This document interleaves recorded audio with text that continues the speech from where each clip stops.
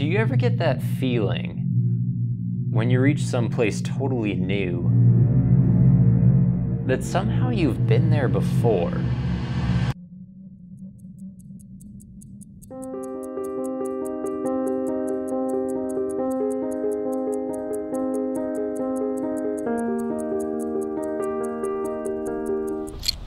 Hello, I'm starting an adventure with $6 in my pocket.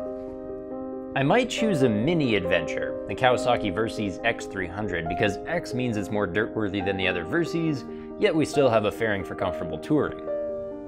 Or I could put my 6 large into a more traditional dual sport. The traditional dual sport, a Honda CRF 250L. It's a dirt bike that's actually properly capable off-road, and seeing as neither motorcycle has the balls for long highway use, perhaps I wouldn't miss the fairing after all. Well, I'd better take the mini adventure. See, Kawasaki isn't alone in their class, but they do own it.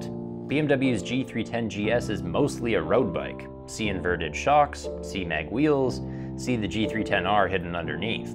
Likewise, the CRF 250 Rally is mostly a dirt bike, just a CRF 250L playing dress-up. The CSC RX3 is tailor-made for adventure, but will vibrate itself to pieces thanks to a buzzy single cylinder. In fact, the only mini adventure besides my Kawasaki that isn't plagued by a thumper is the V-Strom 250, which we won't get in North America. So I made the right choice. Frame, bodywork, suspension, everything's specially built for mini adventure. Well, almost everything. The engine is a Ninja, a 296cc parallel twin ripped straight from Kawasaki's sport bike. It makes pitiful torque, but an impressive 39 horsepower.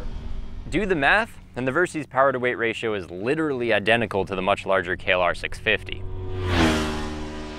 168. With a slight tailwind, a light breakfast, and a route aligned with Earth's geomagnetic pull, it'll do 168. So deja vu, the top speed is literally identical to the much larger KLR 650. Put the Versys up against the little thumpers in the CRF 250, G310, and RX3, and you won't even have a contest.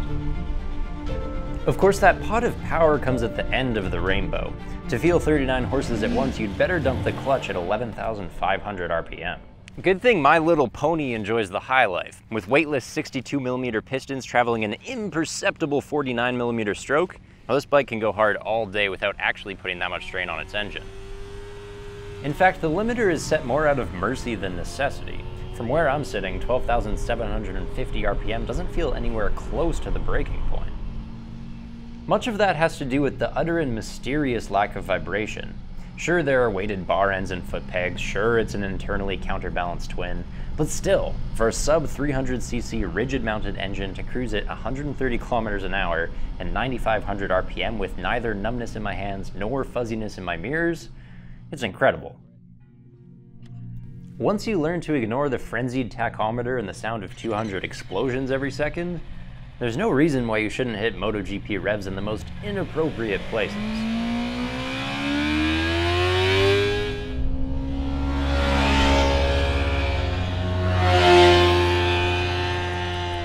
Oddly enough, Kawasaki spent in the engine without skimping on suspension. These KYB forks might be the wrong way up, but they're fattened down low to reduce flex. Plus the shocks are perfectly tuned, poised and planted on pavement, yet shockingly sure-footed, if a little stiff, off-road.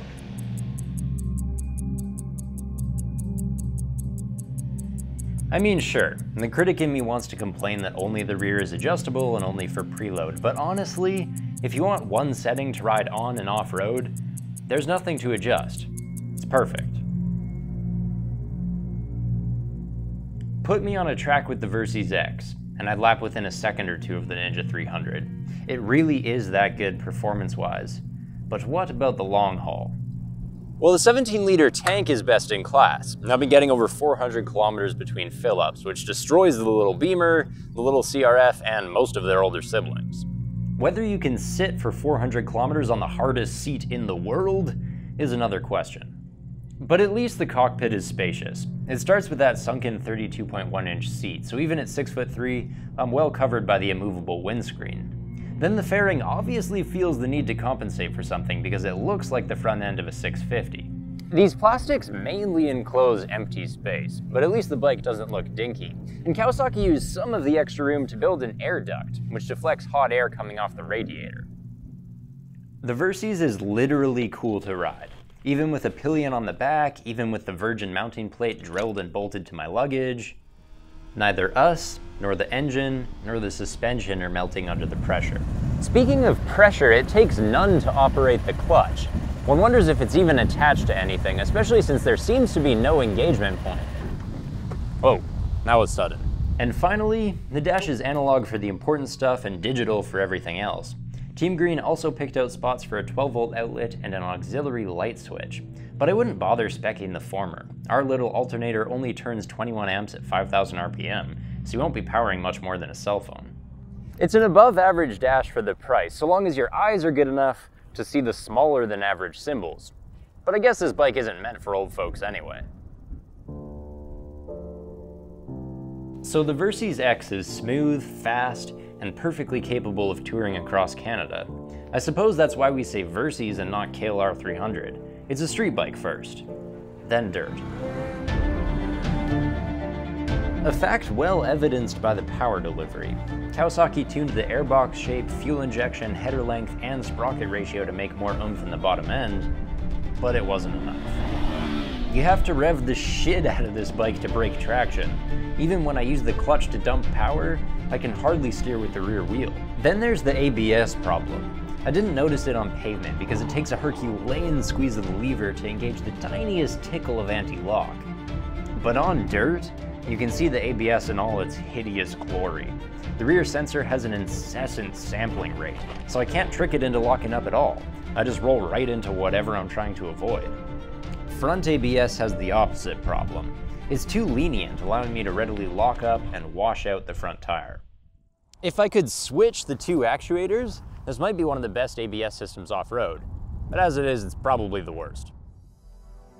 So here I am, cramming 12,000 explosions into every minute. 12,000 explosions shredding the dirt, straining the choice I made, stretching the seams of time.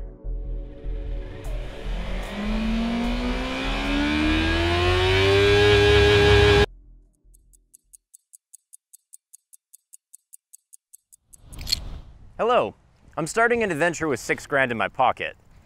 And I'd better take the dual sport.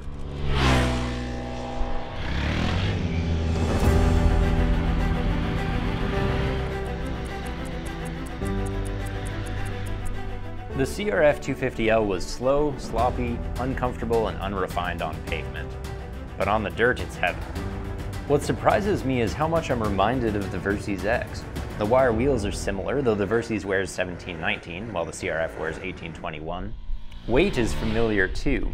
Of course, the Versys was heavier at 386 pounds, but with a tubed steel frame drilled through with lightning holes and using the engine as a stressed member, it got pretty close to this dual sport. In fact, when I'm up on the pegs, I forget where I am. Is this the serrated metal of the CRF at my feet, or the flat metal of a Versys X with the foot peg rubbers removed? Either bike would run circles around a large adventurer or scrambler. Of course, the CRF is far superior on the dirt, but mainly it just shows me how close Kawasaki came to being damn good as well. Imagine you're watching a movie, and it shows you everything that goes bad in the future.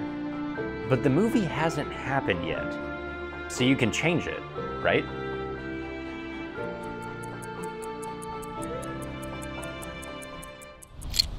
Hello, I'm starting an adventure with $6 in my pocket, but I have some changes to make first. There's the ABS fuse. And we're going up 2 teeth on the rear for more low-end grunt.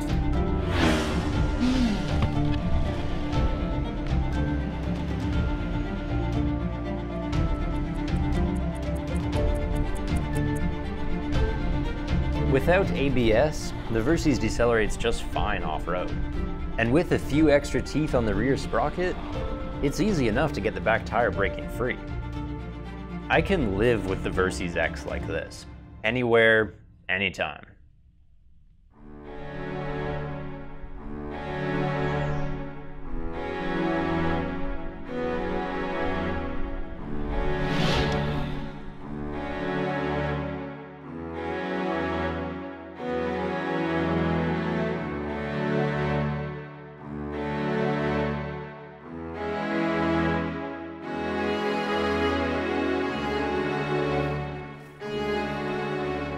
There's still no skid plate available. Now I could reroute the headers to gain like another 4 inches, or I just have to weld something to cover them up. You know, either way, the 7.1 inches I have of ground clearance, it's probably not enough anymore.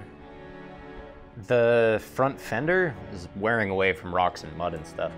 I probably should have raised it last year. Flat. Now I'm gonna have to patch a tube. I didn't get the center stand though, so I'm gonna have to jack it up on the the swing arm, I guess. Just have to be careful not to drop it because the mirrors stick out so far.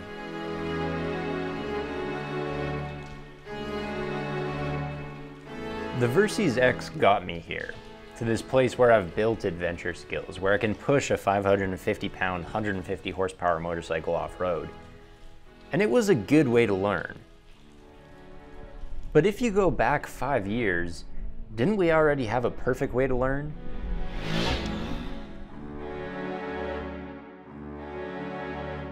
A way that was easier?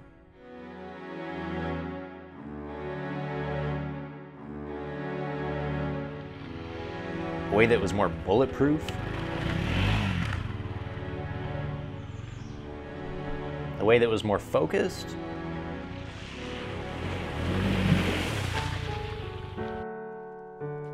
A way that was more fun?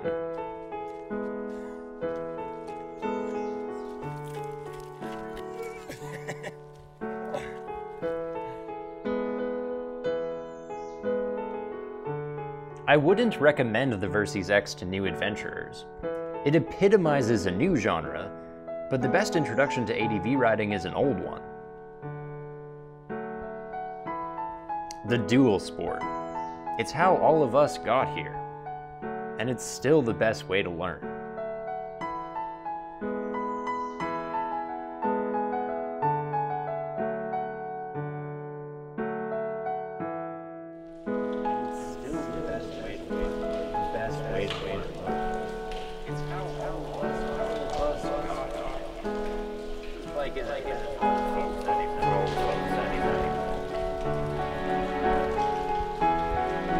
Maybe the Versys X isn't about looking back at what would have made the best starter bike. It's about looking forward to myself in 50 years, having already lived on the narrow seats of dual sports and picked up ADV bikes that grow heavier with age. When I get old, what will I want then?